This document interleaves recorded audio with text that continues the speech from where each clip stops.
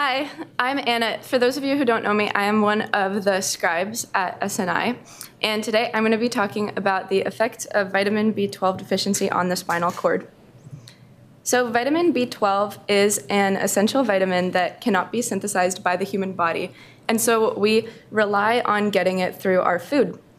Once we ingest B12, the parietal cells in the stomach release a protein called intrinsic factor, which binds to B12 and facilitates its transport to the ileum where it's absorbed. Vitamin B12 is responsible for making red blood cells, DNA, and helping to uphold the integrity of the myelin sheath.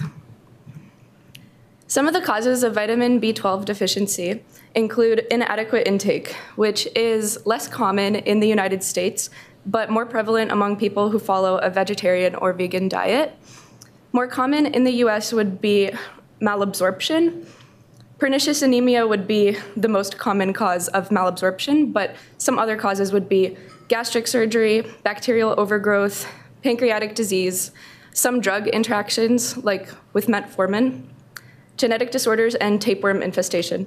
And B12 deficiency is more common in elderly people. So a patient who presents to clinic would often have symptoms of fatigue, dyspnea, glossitis, and cognitive decline or paresthesias in their hands and feet.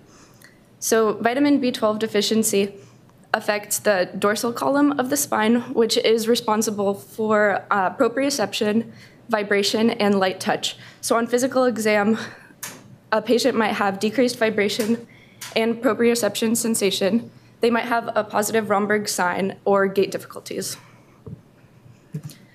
So as you can see here on imaging, in the cervical or upper thoracic spine primarily, a patient with vitamin B12 deficiency would have a region of T2 hyperintensity in the dorsal column. This is because what is occurring in the spine is demyelination. B12 is a cofactor for several enzymes that are involved in myelin formation, including methylmalonyl-CoA mutase and homocysteine methyltransferase. So if any of these processes are disrupted, then the myelin formation is disrupted and myelin will be broken down. Of note, B12 is used in prenatal supplements to promote proper nervous system development and prevent neural tube defects. To diagnose vitamin B12 deficiency, you would look for some of these things on a blood test, like low or borderline serum B12 level, elevated levels of homocysteine and methylmalonic acid, reticulocytopenia, megablastic anemia, and anti-intrinsic factor and parietal antibodies. You could also do a peripheral blood smear to look for hypersegmented neutrophils and megalocytes.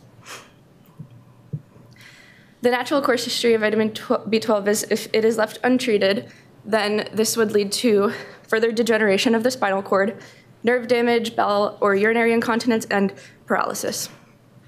Additionally, not really related to the spine, but I thought it was interesting, is dementia, but they've found that this can be reversible upon treatment, and as well as megaloblastic anemia.